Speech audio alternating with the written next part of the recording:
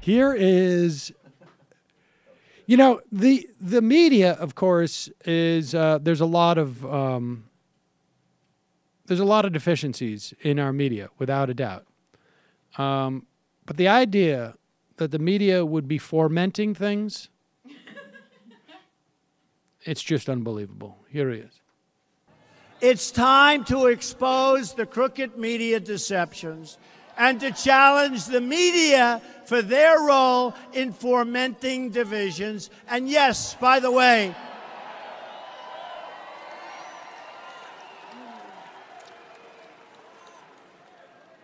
they are trying to take away our history and our heritage. You see that.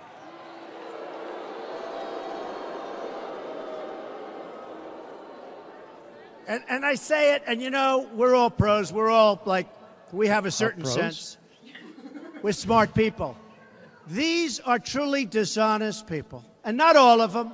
Not all of them. You have some very good reporters. You have some very fair journalists. But for the most part, honestly, these are really, really dishonest people.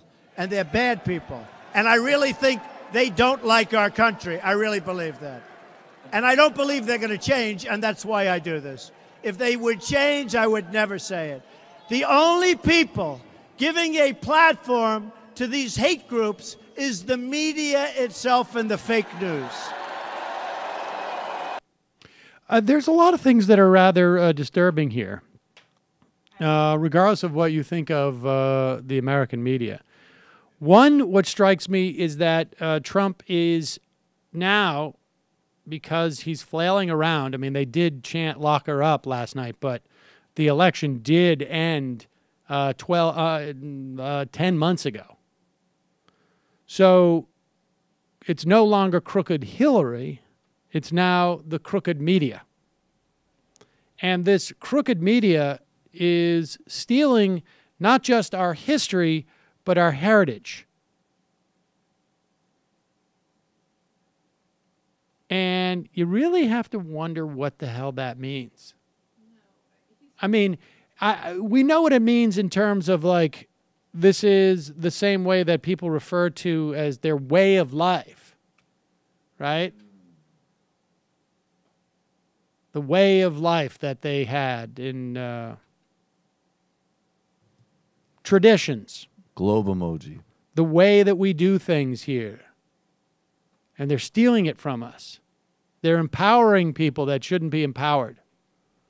I thought that he was just sort of mixing up the they there and was referring to the whole Confederate statue thing that had been happening. Well, yes, he's saying that the media is responsible. Responsible for that? Well, yes, he's trying to demonize the media. So he's putting the whole political correctness, the whole stealing of, you know, basically you want to call it states' rights or our way of life or whatever. He's putting it on the media because there is no other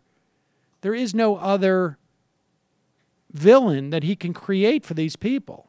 And he wants to discredit the media. I mean, he's saying they don't like our country. He's saying that the media are treasonous. This, it's like when he makes Russia about the media when really that's about the intelligence community. Right. And the point is it's much easier for him. He knows that's where this is an easier sell and a more effective one down the road because the media may be reporting some things in the future that he doesn't want people to hear. They foment things, for God's sakes.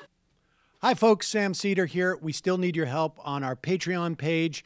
YouTube ads have come back, but not nearly as much as we had before. So if you can help us out, any little bit helps. Head over to our Patreon page right at this URL, and you'll help us keep helping you by making videos